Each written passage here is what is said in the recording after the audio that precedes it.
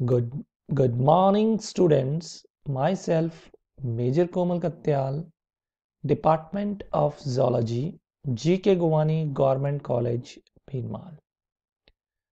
Today, we will discuss about another vertebrate class, that is class Reptilia. आज हम बात करेंगे एक और कशेरुक वर्ग की सरीसृप वर्ग. These are the four commonly visible reptiles. One on the left top is the tortoise, the land tortoise. One on the right top is the crocodile. At the left bottom is common house lizard, and at the right bottom the Russell's vipers. Four different species of reptiles occurring in four different environments. For example, land tortoise on the land area, rocky area with partially moist area.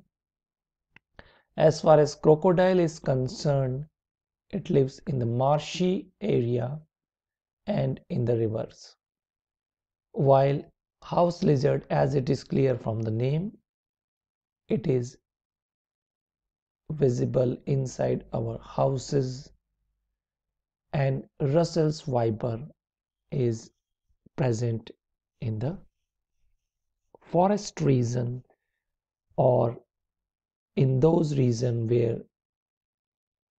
plenty of its food material is available. So tortoise, crocodile, lizard and snakes, the four different categories of living reptiles. They are predominantly terrestrial, creeping or burrowing, mostly carnivorous, air-breathing, ectothermic, oviparous tetrapod.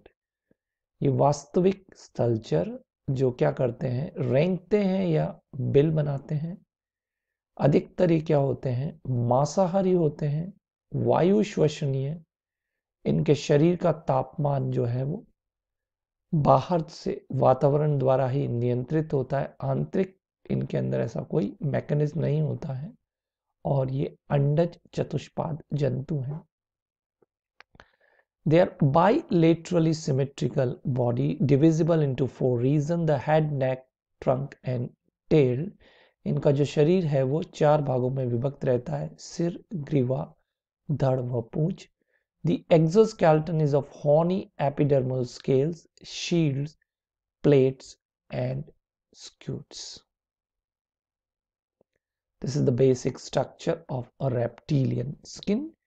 Cornification is very clearly visible in the outermost layer of epidermis.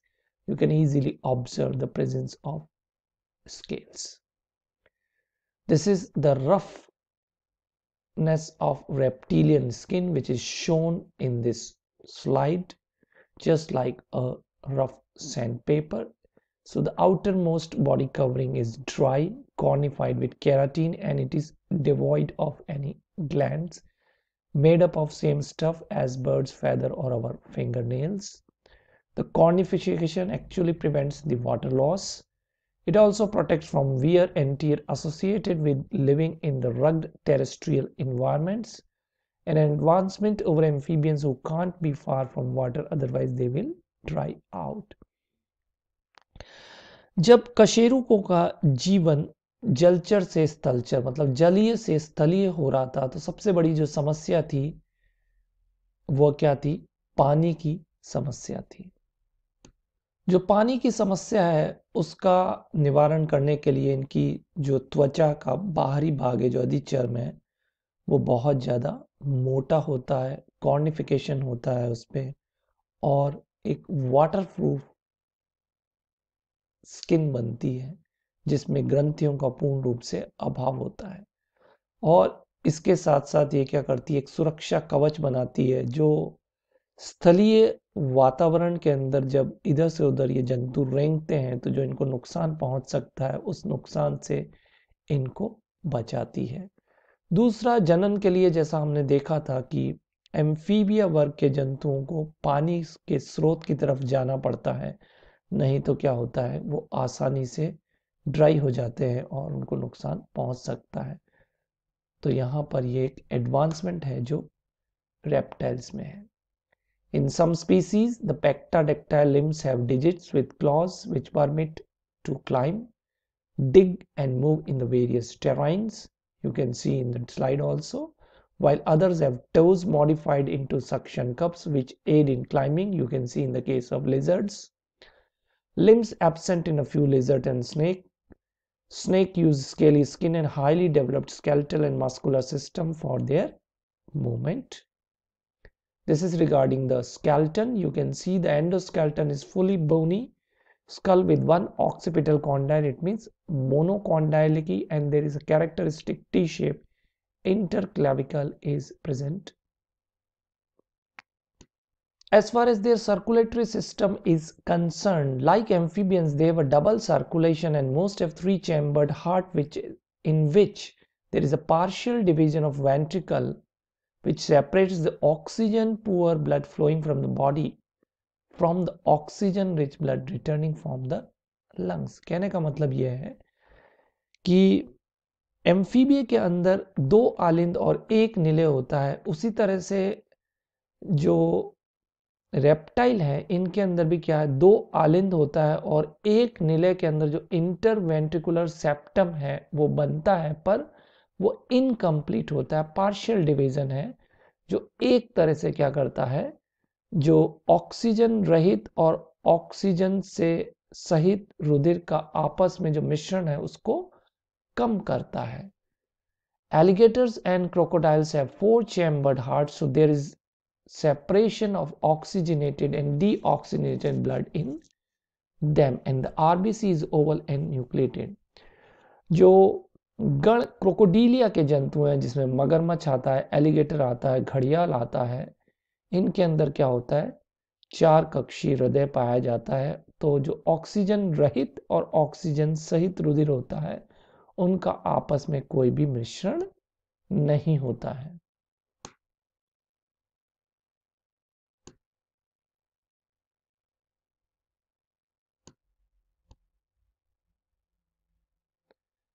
Now regarding their respiration and digestion, respiration by well-developed lungs, not gills, throughout their life. This is unlike amphibian. जो श्वसन है, श्वसन इनमें केवल फुफ्फुस द्वारा ही होता है, जबकि जो एम्फीबिया है, एम्फीबिया के अंदर क्या था कि उनमें फुफ्फुस के अलावा त्वचा से भी होता था, क्यूटेनियस रेस्पिरेशन भी था, और बक्कल कैविटी की लाइनिंग जो बक्कल एपिथेलियम में भी, वो भी श्वसनांग के रूप में कार्य करती थी, जबकि जो लार्वा या डिंबक अवस्था थी उसके अंदर गिल्स, आंतरिक या बाहरी गिल पाए जाते थे। The tissue involved in gaseous exchange area located inside the body, that is the squamous epithelium of the lungs, lung alveoli is there. So they are kept moist in even driest environment. तो बिल्कुल सूखे से सूखे वातावरण होने के बावजूद भी चूंकि फुफ्फुस द्वारा उनमें श्वसन हो रहा है, तो फुफ्फुस के अंदर जो कूपिकाएं हैं वो उनमें नमी बरकरार रहती है। The mouth is terminal jaws with simple conical teeth, and they have the polyphyodont type of teeth. जो सरीसृप वर्ग के जंतु हैं इनमें जो मुख है वो अंतस्थ होता है, जबड़ों में सामान्य नुकीले दांत होते हैं और पॉलीफायोडोंट होते हैं। पॉलीफायोडोंट से यह मतलब है कि बहुबार दंती, मतलब जीवन में जितनी बार भी दांत टूटते हैं उतनी बार नए दांतों का परिवर्धन या विकास हो जाता है। The alimentary canal terminates into a cloacal aperture. तो अवस्कर और अवस्कर छिद्र इनके अंदर पाया जाता है। As far as the excretion and nervous system is concerned, the kidneys are metanephric, conserve water by excreting nitrogenous waste in a dry or pasty form as crystals of uric acid. तो जैसा मैंने प्रारंभ में बताया कि जो reptiles हैं वो वास्तविक स्थलचर जंतु हैं, तो वास्तविक स्थलचर जंतु को पानी का एक तो अभाव होता है, पानी उसको अधिक से अधिक संरक्षित करना पड़ता है, तो उसके लिए जो इवोपरेशन होता है त्वचा से, उसको कम करने के लिए उनमें मोटी चमड़ी के समान त्वचा होती है, और जो उत्सर्जन है, उत्सर्जन वो क्या करते हैं, पाउडर या क्रिस्टल के रूप में यूरिक एसिड निकालते हैं, जिससे और ज़्यादा जो जल है उसका वो अवशोषण किस में कर लेते हैं, अपने गुर्दे या किडनी में कर लेते हैं।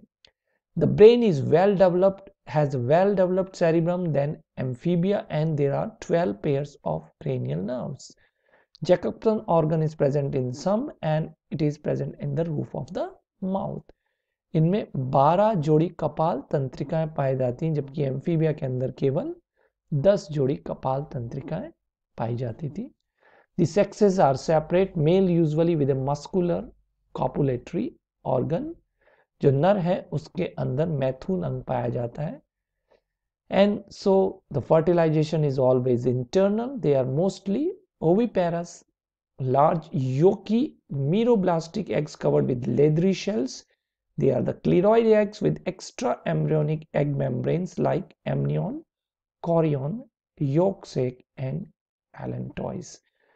जो दूसरी समस्या थी स्थलीय वातावरण में, एम्फीबिया को जनन के लिए हमेशा पानी के स्रोत या पानी की तरफ जाना पड़ता था, क्योंकि जो उनके अंडे थे वो अंडे सूखे वातावरण में ड्राई हो जाते थे, सूख जाते थे, डेसिकेशन की प्रॉब्लम थी। रेप्टाइल, क्योंकि रेप्टाइल वास्तविक स्थलचर हैं पहले, तो इनके अंदर जो अंडे होते हैं वो बड़े होते हैं, अंडे के चारों तरफ एक सुरक्षा कवच पाया जाता है, और इनके अंदर बहुत अधिक मात्रा में योक होता है, अंशभंजी इनमें विदलन पाया जाता है।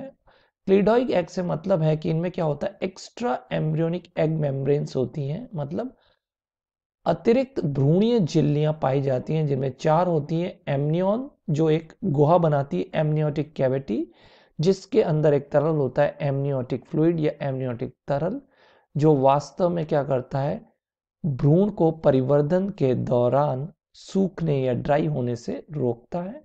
कॉरियन, जो शेल के अंदर वाला पूरा शेल वाला भाग है, वो योक सेक वास्तव में क्या करता है, एक्सक्रीशन का काम करता है।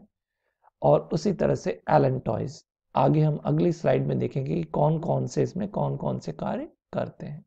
This is the basic structure of a amniotic egg. You can see amnion for protection, allantois for waste and gaseous exchange, chorion for gas exchange, and yolk sac to provide the nutrients. This is regarding all these. The egg with a protective membrane and a porous shell enclosing the developing embryo. It means a form a nursery to protect the embryo. The egg derived its name from the amnion, the thin extra-embryonic membrane which forms enclosing the salty fluid in which the embryo floats, so prevents from desiccation. The yolk sac encloses the yolk and protein-rich food for the developing embryo. मतलब पोषक तत्व प्रदान करता है, और allantois क्या करता है, उत्सर्जी पदार्थ मतलब नाइट्रोजनस वेस्ट मटेरियल जो एम्ब्रियो द्वारा बनाए जाते हैं उनको वो संग्रहित करके रखता है और धीरे धीरे वो रिमूव करता है। This is regarding the amniotic egg. The chorion lines the outer shell and thus encloses the embryo and all the other membranes. You can easily see the entire egg is surrounded by the leathery shell, may be hard depending upon the species. मतलब calcium carbonate का बना हुआ एक कवच। इस तरह से पूरा अंडा क्या होता है, वाटरप्रूफ होता है, और गैसेस एक्सचेंज फिर भी वो अलाउ करता है। The male places the sperm inside the female before the shell is formed. तो कवच बनने से पूर्व भी क्या होता है, नर मैथुनांग के द्वारा क्या करता है, अपने शुक्राणु मादा के शरीर में पहुंचा देता है। This is the main structure. This is the basic structure of a crocodile, where the 4-chambered heart is present. You can easily see the left and the right ventricle clearly visible. They are ectothermic. The metabolic rate controls the body temperature.